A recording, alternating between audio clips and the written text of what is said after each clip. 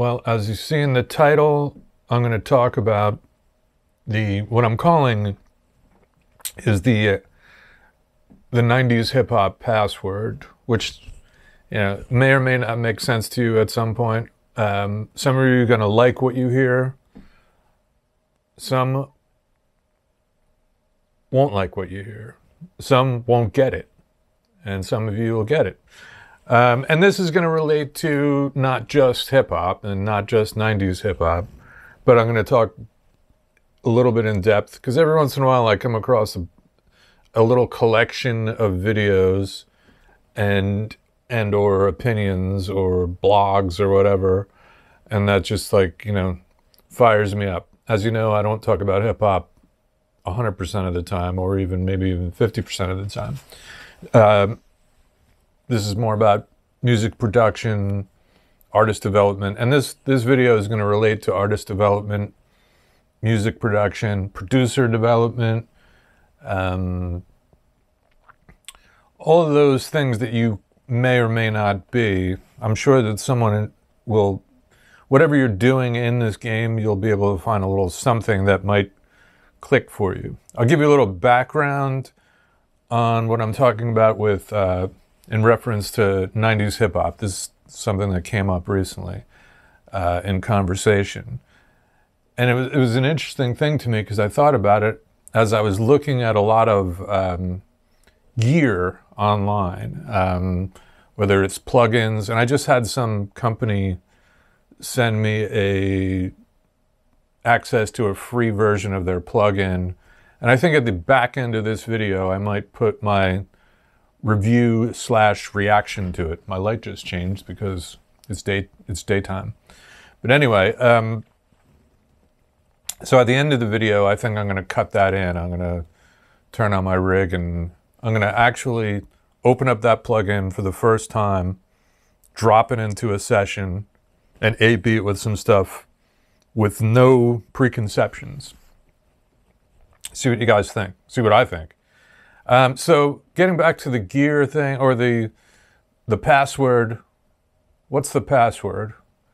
So I'll give you the little background thing on the sessions that I was talking about. As I just talked to a friend of mine about this. I said, in the 90s, we weren't working on any new gear. The stuff wasn't necessarily really vintage like it is now. Some of the stuff was. So, the microphones, some of the microphones were old already, like the older Neumanns, the older AKGs, Sennheisers. The gear was tried and true and trusted and tested by many people, and it was in the field tested. So, time is money in the recording studio, and most everyone was aware that it's really expensive to be in the studio. So you never wanted to be using something that was debatable. It was like, hey, what's a good go-to microphone to use? Well, you could use a Neumann U87. You could use a U47 if you've got the budget for it. You could use a AKG 414. You could use, this is just on vocals. So hip hop, R&B, that type of thing. I was one of the first, I'll say I'm the first guy to use the SM7 that you guys all know and love from the Joe Rogan show and 9 bazillion podcasts that you see. I was the first one to bring an SM7 into hip-hop sessions. Hip-hop sessions were always Neumann U87s because of a little bit of a thing. There was like a stigma about like, hey, don't let the engineer use anything but a Neumann on you, otherwise he's doing you wrong. I built up enough trust with the artist that I was working with, where one day I said to him, I'm trying a new microphone on you. And the only way I kind of really sold him on it, I said, Michael Jackson used to use this on the Off the Wall album, and maybe even Thriller too. The Shure SM7, as you may or may not know, is a good vocal mic. It just needs a lot of gain. And that was another reason why a lot of people didn't understand how to use it, was that it needs a lot of gain. So they would plug it in and think like, this thing doesn't work. I can't even hear it. Because they were afraid to turn it past the normal settings that they knew on a mic pre. But anyway, all that regards to like, everything had to be vetted and tried and true. Like the SSLs and the Neve VRs we were using weren't cutting edge, like they weren't the newest thing.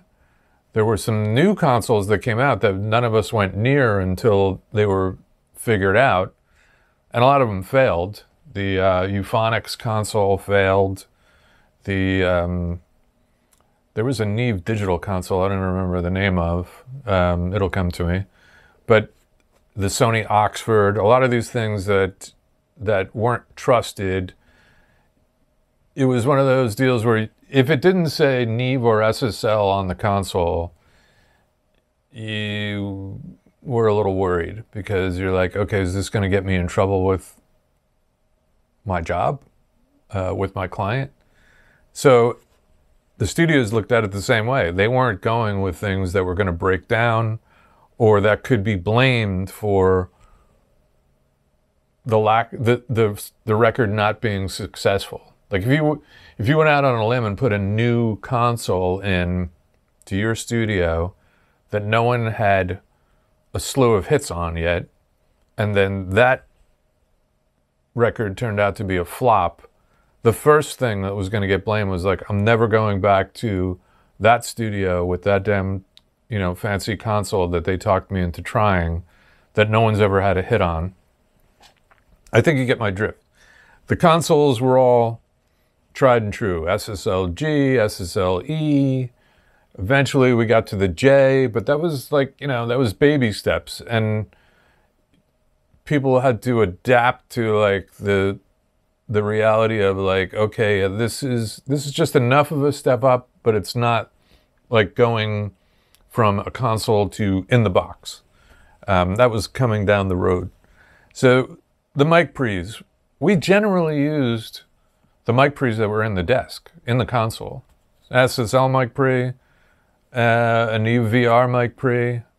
Occasionally someone would use an outboard Neve mic pre like a 1073, but those were always rented and more expensive. A lot of guys didn't know how to use them. I mean, to be honest, I mean, I saw it where guys, then a new piece of gear back then was the Avalon mic pre, and I think it had a compressor in it too, the 737. Some people dipped their toe in that. That was like a little bit of a fancy piece of gear, like, okay, can I trust this thing? Some people liked it, swore by it, made it their little signatures thing.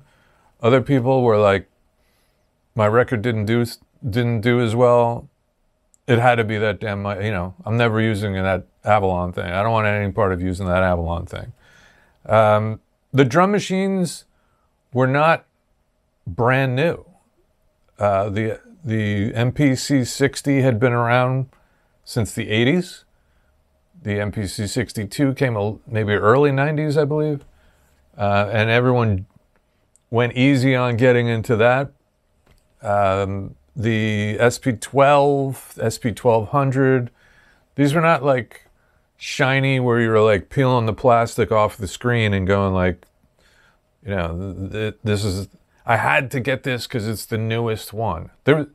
Everyone went the opposite way. They went I got this because it's proven and it works and it's worked for other people. So I know I can get it to work for me. That was a little bit of the bravado and confidence that people had. It was like, if so-and-so can make it work, I can make it work. And I'm not going to let the gear get in the way of me having something that works. The compressors were old. LA2As, 1176s, LA3As, DBX 160 VUs. I believe like Tube Tech came along at that point and people were, some people got into that and sort of trusted it. The distressor was like a new thing that took a bit of coaxing, you know, to get guys and girls to embrace and trust. Trust was like the big word. On the like signal processing stuff, like the reverbs and delays, some of those were newer, except for, you know, the AMS was tried and true. That was in the room. The Lexicon stuff, the 224, then the 480, those were tried and true. They were in the room. The Yamaha Rev 5, Rev 7. We were using real plates if they were available, real chambers at certain studios like the Hit Factory. Then Eventide was like the new kid on the block with the H3000. And then we got to the 3500 and then the 4000. But then by that time we were starting to get into like the heavy digital side of things. There was the Ensoniq DP4 that to this day is still a great unit, but in the beginning, people were like very cautious. It was like, why would I use that when I know I can get a great sound from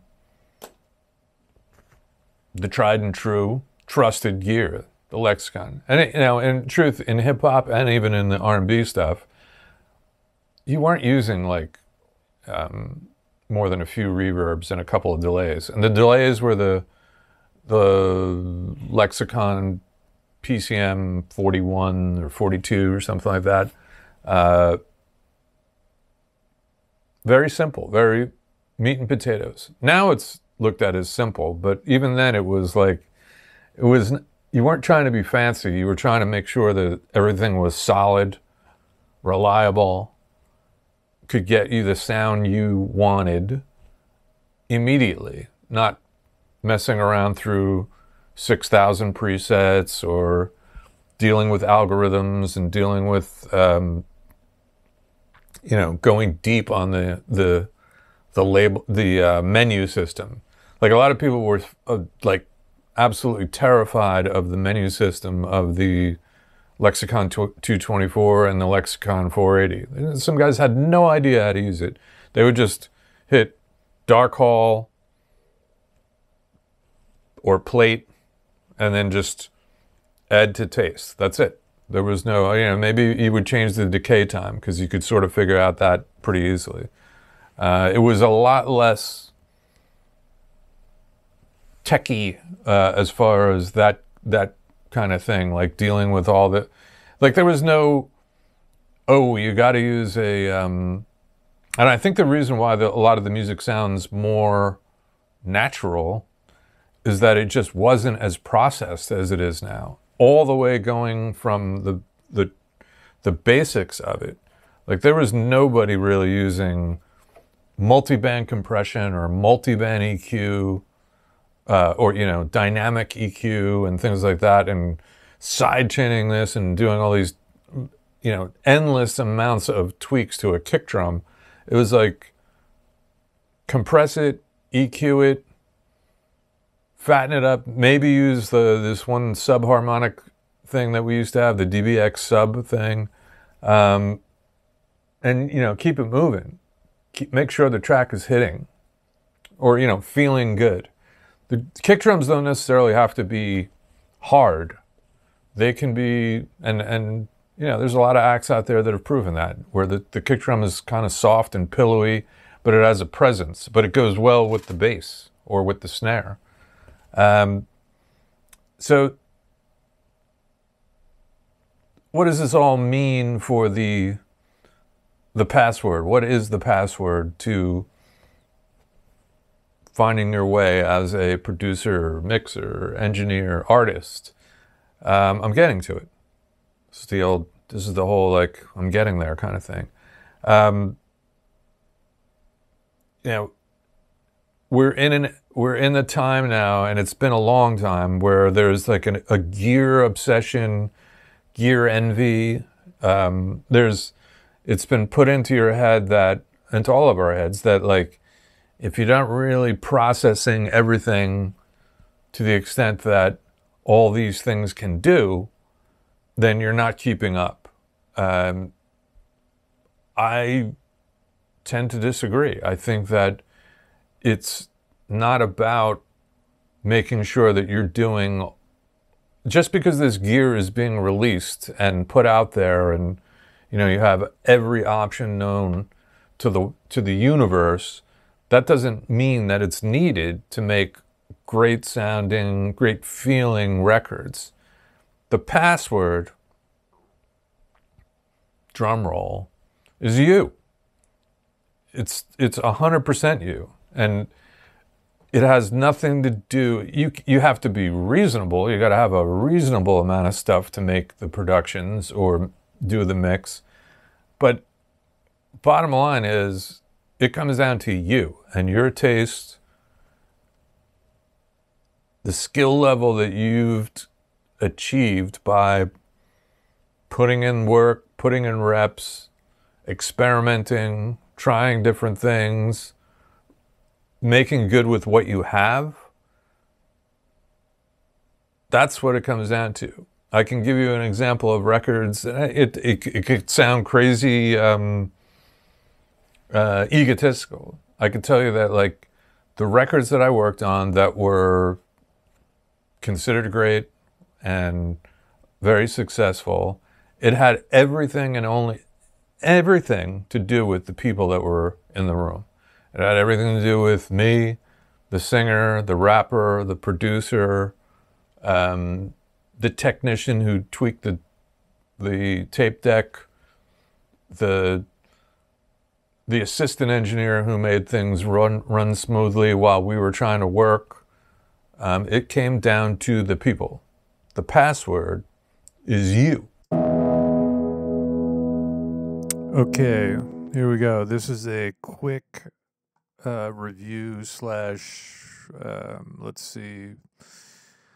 Let's figure out how this thing works. This 160 by Hornet Plugins. They sent me a free access to it for a little, like, hey, check out our plugin. So that's what I'm doing. And let's see here. I didn't read anything about it, except that I see that it has some auto gain reduction thing, which maybe I'll try, and some auto makeup thing, which maybe I'll try.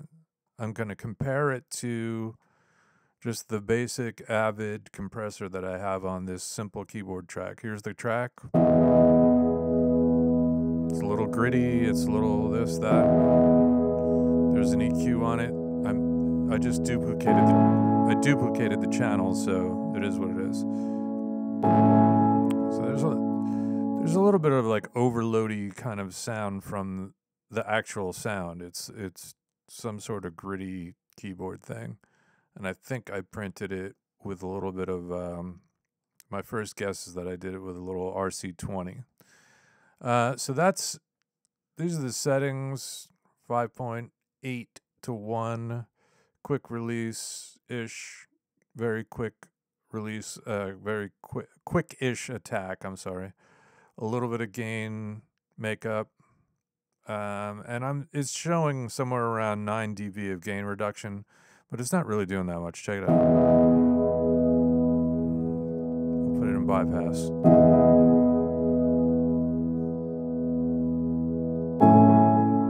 So it's got a little bit of grit and a little kick. When you reduce gain like that, or you compress it, it's going to bring up the dirt of the channel too. So that's something to keep in mind.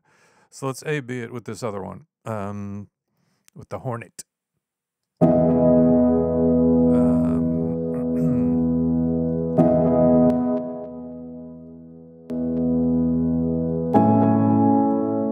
don't know why maybe it's because it's like demo mode. It did like some thing where it's like not giving me.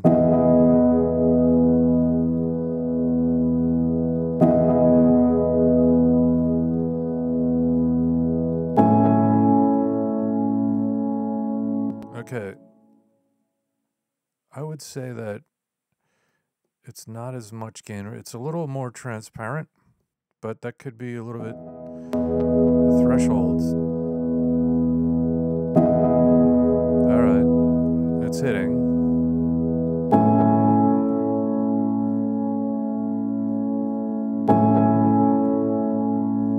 It's got a decent tone to it. We could try this auto gain reduction thing. Let's try.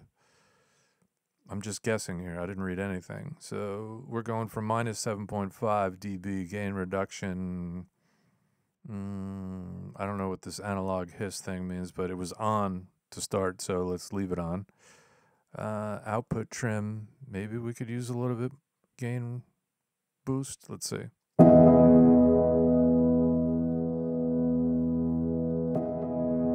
So the threshold is doing some guesswork, and it's way the hell off. Let's see. Maybe you have to put it like this. No, that definitely didn't work. So let's go back up. Auto gain reduction.